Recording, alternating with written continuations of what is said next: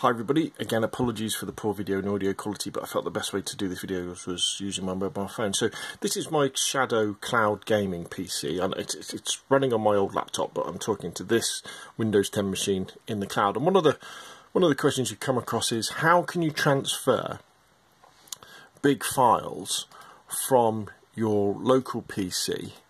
So this is my local PC here, to my Shadow PC.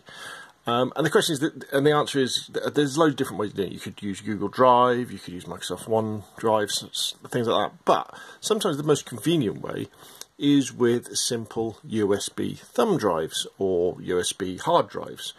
Because what you can do is, on your local PC, copy whatever files you want to the thumb drive, and then what you can do is you just plug it into the USB drive on your laptop, like so, and then on your Shadow PC, open up the quick menu, go to USB peripherals down here, and what will happen is, see, it's appeared SanDisk Corp Cruiser Blade.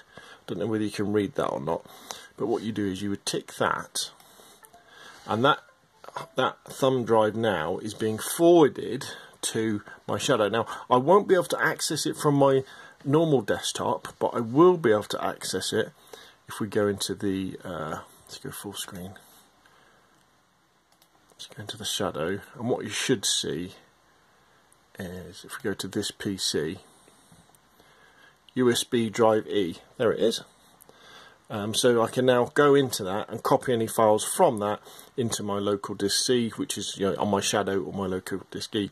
Now, the thing to remember that this is very, very slow compared to normal, say USB B or USB C, because the files are actually going via the internet, and if you've got a slow internet connection or even a fast internet connection, that's still pretty slow. So if you're doing big files, it can take a while.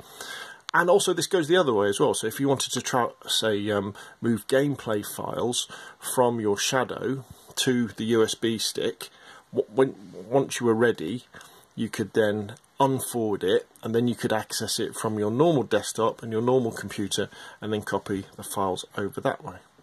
So there we go. Hopefully that's useful. Hopefully that gives you an idea of how easy it is to transfer files from your ordinary, you know, your local computer to your Shadow computer. All you do is you need to forward the USB stick or the USB hard drive. Brilliant. If that's been helpful, hit like. If you want to see more of the same, press subscribe, and I will, of course, see you again soon.